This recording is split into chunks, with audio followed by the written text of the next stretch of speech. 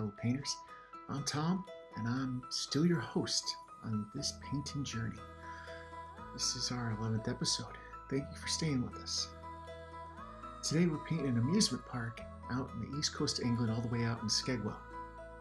Always wanted to paint that standard amusement park painting. You know the one, the large Ferris wheel and the roller coaster.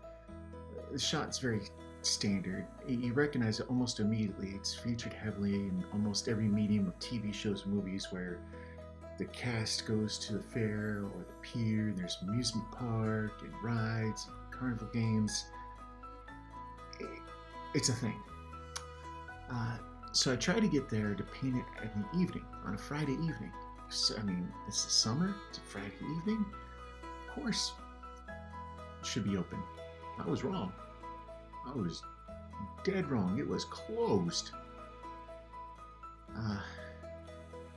And it's because there was a football game on, or soccer in an American.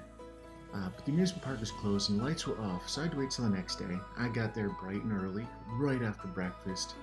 And me and the wife got a quick dip of our toes in the North Sea, and I set up on the concrete walkway, had my composition automatically set right there. You knew the painting right there. You knew the painting. This is what it's supposed to look like. It's kind of one of those iconic things, like you know from a distance. Now, as I was painting this, I knew I was checking off one of those artist bucket list items, especially on my list. You may have the same on your list. It's fine. But it was definitely, I've always wanted to paint this setup with this subject, and this was an opportunity I wasn't going to let go to waste. Now I've done that, and it's behind me, literally and figuratively. This will not be a subject I purposely take on anytime soon. This was a challenge, mostly the wheel. Not so much the spokes of the cars, but actually the sky behind it. The sky is very turbulent today. Clouds were moving through the area swiftly, and in retrospect, instead of painting each piece as I normally do, I feel now that I should have painted the sky completely first, very thin, with all the drama, and then the layer, the Ferris wheel and the roller coaster on top, with the thickness of the paint, without any linseed oil. The colors for this were quite simple, and the shapes fell in easily, but the putting of the pieces next to each other in the oil, couple that with the quickness of the sky changing, and you have a recipe for frustration. So, I do have a cone for you today. That is a old Buddhist tale, okay?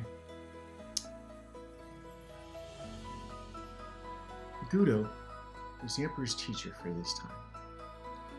Nevertheless, he used to travel alone as a wandering merchant. Once, when he was on his way to Edo, cultural and political center of the shogunate, he approached a little village named Takanaka.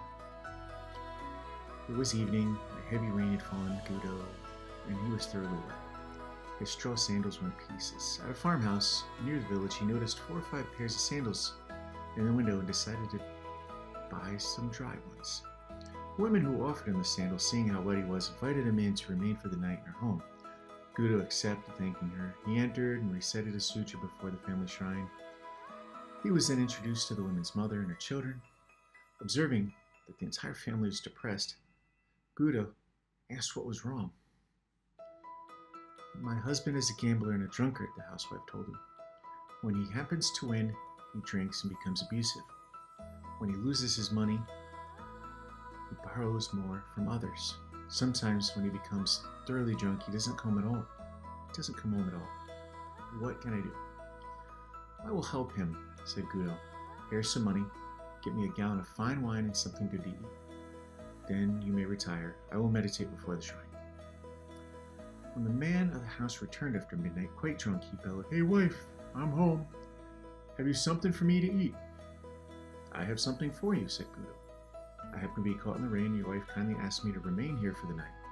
In return, I have bought some wine and fish, so you might as well have them." Pan was delighted. He drank the wine at once and laid himself down on the floor. Gudo sat in meditation beside him. In the morning, when the husband awoke, he had forgotten about the previous night. "Who are you? Where did you come from?" he asked Gudo, who was still meditating. "I'm Gudo of Kyoto, and I'm going to Edo," replied the Zen master. The man was utterly ashamed. He apologized profusely to the teacher of his emperor. Gudo smiled. "Everything in this life is impermanent," he explained. "Life is very brief. If you keep on gambling and drinking, you will have no time left to accomplish anything else, and you will cause your family to suffer too." The perception of the husband awoke as if from a dream. "You are right," he declared. "How can I ever repay you for this wonderful teaching? Let me see you off and carry your things a little way." "If you wish," asserted Gudo. The two started out. After they had gone 3 miles, Gudo told him to return. "Just another 5 miles, he begged Gudo. They continued on. "You may return now," suggested Gudo. "After another 10 miles, the man replied. "Return now," said Gudo, but the 10 miles had been passed. "I'm going to follow you all the rest of my life," declared the man. Modern Zen teachings in Japan spring from the lineage of a famous master who was the successor of Gudo. His name was Munan, the man who never turned back.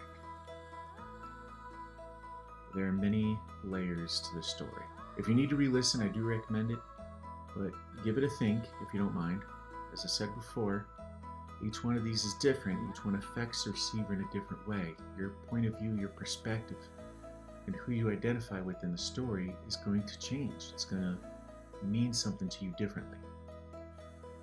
Mostly, though, I hope you found it entertaining. And there you have it. Skegwell's Amusement Park. Hope you enjoyed. Tune in next time we go someplace new to paint. And plan on bringing you along on our next adventure. So don't miss out. Smash that bell, turn on notifications so you'll be alerted to all of our upcoming content. And a huge thank you to those that have already liked and subscribed so you keep up to date on all my adventures. Hope you have a good day. Happy painting. Bye.